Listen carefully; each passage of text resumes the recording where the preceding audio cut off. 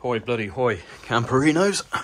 We've been doing some deborking of rovers, and if you watch my video you'll find out why there is 7 litres of gearbox oil.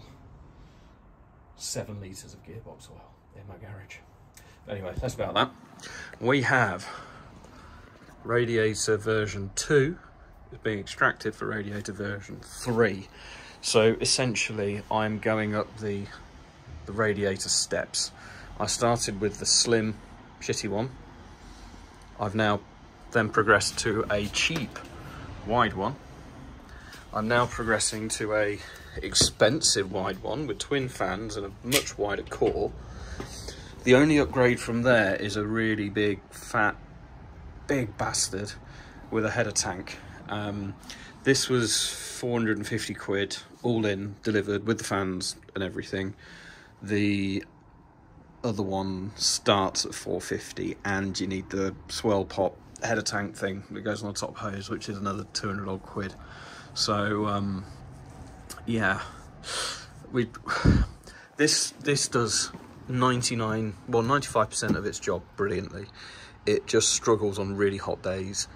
Yeah, if the temperature's below 25, you're basically not going to have a problem unless you're on track. So yeah, I'm putting that in, and then pretty much, apart from apparently there's some diff output shaft things I need to do, but that should really finish it off as far as upgrades go. It will just be tidying the wiring over winter, eliminating oil leaks.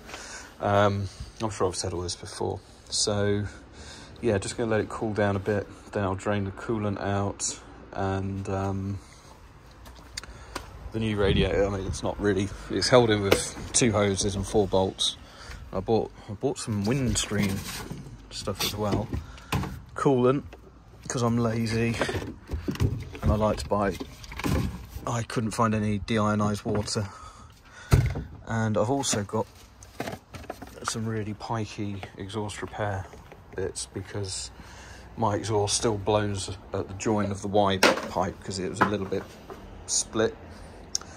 So yeah, I'll just tidy that up. But yeah, then it's off to Cadwell Park tomorrow, not for a track day, to watch the superbikes, and then it is off to Cadwell Park on the 6th to do a track day. All right, so while the car's cooling down so I can get the radiator out, I've got to do the wiring. So let's come off. So I'm going to wire these into the same relay, because they're about 7 amps. So 80 divided by 12 equals 6.6 or something. And my relay is 20 amps, so that would be fine. So I'm presuming the black ones will go to a common earth, which I think I need a 18 gauge, and this is like 12 or 14 gauge or something. So that'll be plenty fine enough. I'll wire that in, then that will go to the chassis ground, and then these will go to the up to the fan switch, I believe. So yeah, shouldn't be too much of a problem either way, but I'll get those wired in. Right, so there's the radiator side of the wiring done. I've spliced the 2 earths together. It's a nice thick cable. I won't cut that end until I've got it in the car, and then just joined into the original one up to here. I know it doesn't look particularly pretty, but it's not going to be forever, because over the winter I will get the fans controlled by the ECU like they're meant to be. So that will go. But yeah, hopefully it's cooled down now and we can get it out and get this bad boy in. And there it is, all in. Didn't go in without a bit of a struggle, and I need to enlarge this opening here to get the 4th bolt in, but it's plenty solid enough. This hose I might need to trim down, but I don't know. I think it'll be okay. So yeah, chuck a load of coolant in it now, give it a whirl. Sorry, my filming went to shite, but it's in, it's all working. It's all bled up nicely. Put some new race tape on, got to put the ducting down there. I haven't done that yet, but yeah, it's filthy, but it's all ready for a trip up to Cadwell tomorrow. So yeah, nice little short one this, so over and out.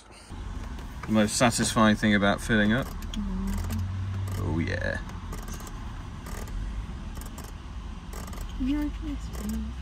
Ah, won't stop at 0. Okay. Haha. So you're gonna love this in the next episode. Wondering why the car's been overheating with the new radiator. As you can see, why the fan's in the wrong fucking way round. Oh my fucking god. Yeah, look at that. Drag sticks to the rads, put it on this side, it's blown away. It's been overheating all the way to Cadwell Park. I've been wondering what the fuck's going on. The fan's going the wrong bloody way. Look, you can see it when they slow down. Oh my god. What an idiot I am.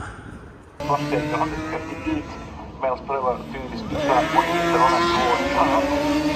22.7 seconds from the start line to that area, 158.6. Remember the pack goes quiet. Skimmer from the back out of the start, not to get caught up in any of the...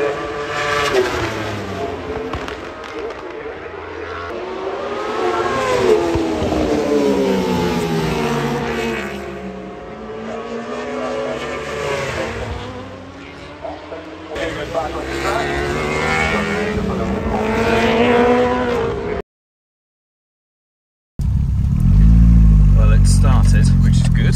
Means I didn't get it too hot. And I've unplugged the fans because it's a fairly smooth route.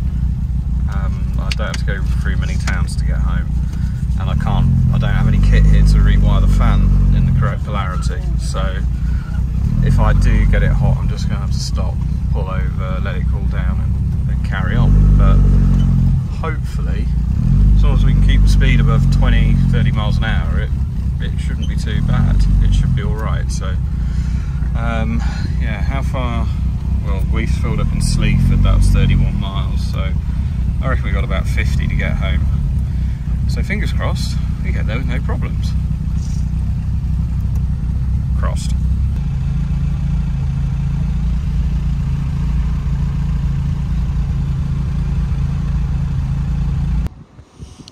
Well, we made it home.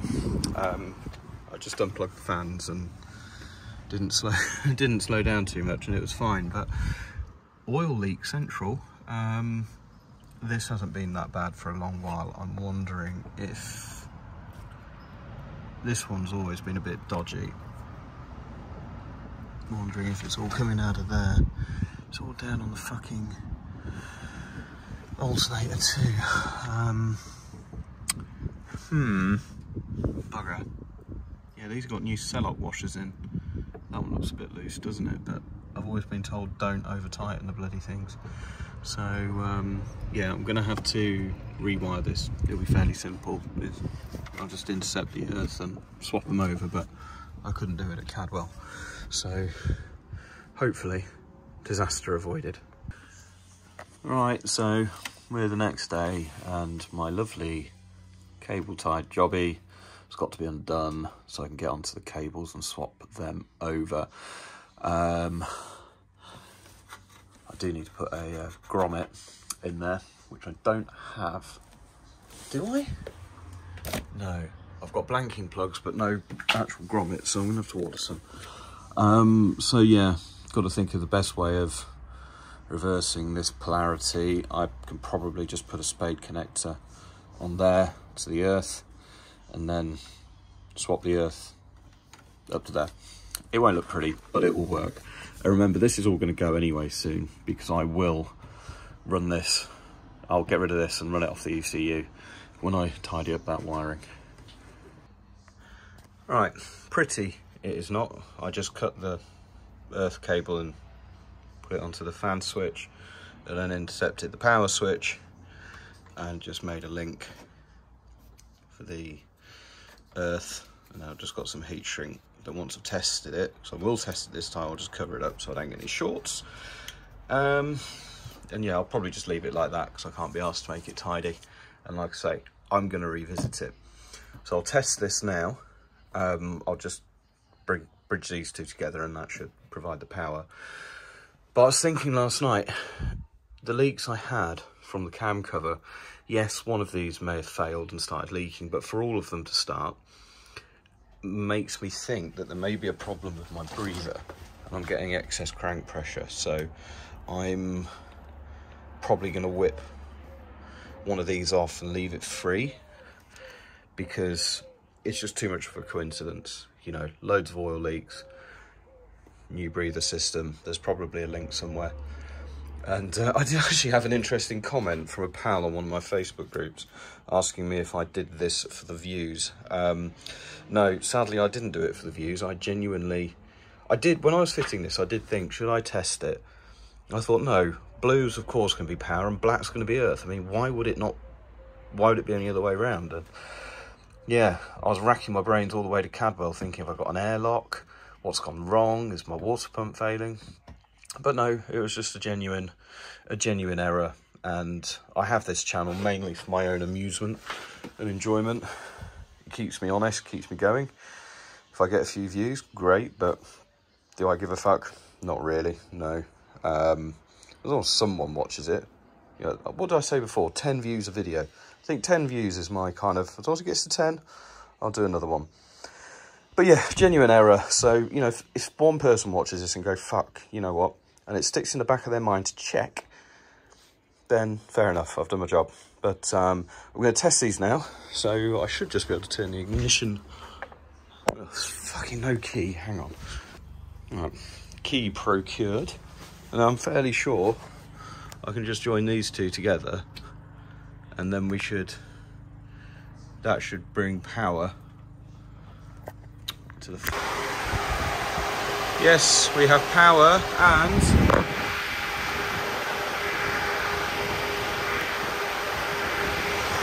we have a lovely stiff breeze going through the radiator. Yay. Yay for my brain.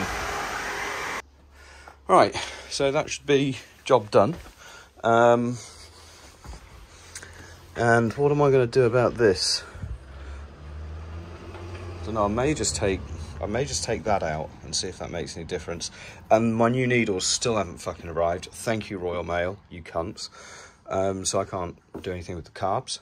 But other than that, if that works, the car's pretty much done. So yeah, I suppose you'll be subjected to more rover updates, which will make everyone happy. Anyway, sayonara, good day, toodaloo.